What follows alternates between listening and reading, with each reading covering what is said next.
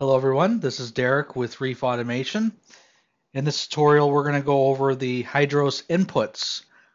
So as you can see, I am on the CoralVue HYDROS /app on my browser. All of this is also done on the app on the phone and the tablet as well. So we're going to go to inputs and we're going to go to add, and this is where we would add an input. So let's call it test.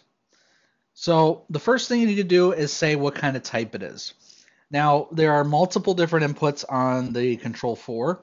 You have the sense ports, the probe ports, and the 0 to 10 inputs, and you can use them for a multitude of different things. So that's why you have to first choose what kind it is.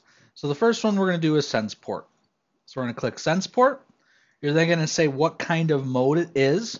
Now, it could be a temperature probe, a water level sensor, a skimmer water level sensor, flow rate sensor, a rope leak detector, a point leak detector. I'm not exactly sure what diagnostic is, and TDS hasn't been released yet. You then have to pick what sense port you want to use. Now, in this case, I'm already using a couple of sense ports, but if I had a couple more available, I would pick them here. It would also show you if you had multiple Control 4s or multiple Control 2s, which port you're using. So in this case, we're going to call it a temperature probe.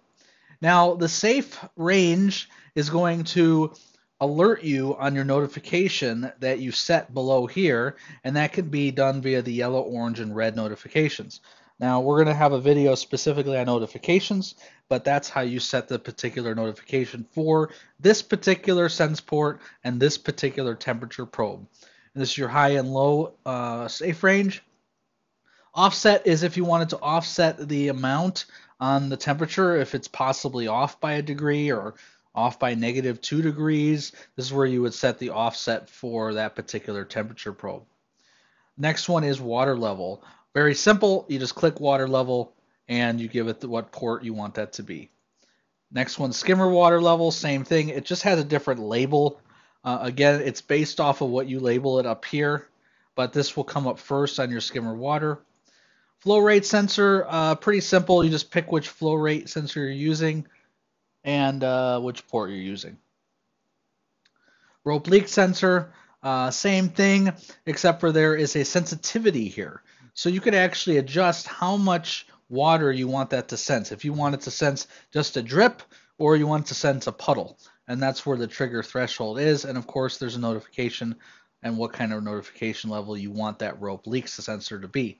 Point leak sensor is not going to be a rope leak sensor. It does not have a sensitivity. If it gets water, it's just going to go off. Again, I'm not sure what diagnosis is. Must be something maybe in the future. And the same thing with TDS. There's nothing you can do with those two as at this time, but I'm sure that'll be something in the future. So probe ports. You have a couple different probes. Currently you have the pH, ORP, and the alkalinity. The alkalinity comes from a device that can provide alkalinity through the pH port. You can hook up an Alkatronic through the pH port to do this. Again, we're going to show you how to do it through the Alkatronic sign-in, which is a lot easier. But you can have an ORP probe, you can have a pH probe currently, and those are the two probes that are supported by the device. Your low and your high. The temperature, if you want to do temperature compensation, this is also where you would calibrate it. So you would hit recalibrate, and this is where you would calibrate it, right here. Notifications based off of the safe high and low range as we went over. ORP does the same thing. You tell what probe port you wanted to do. This is where you would do an offset if, I don't know, you had a packet of 400 that you can purchase from Pinpoint. You can actually see if your offset or your probe is not correct. There's no real calibration here. That is the calibration. So that's ORP. Next, we're going to skip that for a second. We're going to go to Alkatronic. Very simple. You just connect to Focustronic here, putting your username and password, and that is it. Very easy. So 0 to 10 volt input is one of the, I think, the coolest or best features that the HYDROS provides you.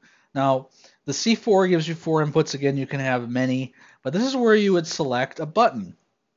Now, depending on your button, you can actually set specific resistors on that button to a specific amount of voltage that it's getting from that particular button. So you could have multiple buttons with multiple different resistors to give you a different voltage. You can actually set the trigger voltage right here.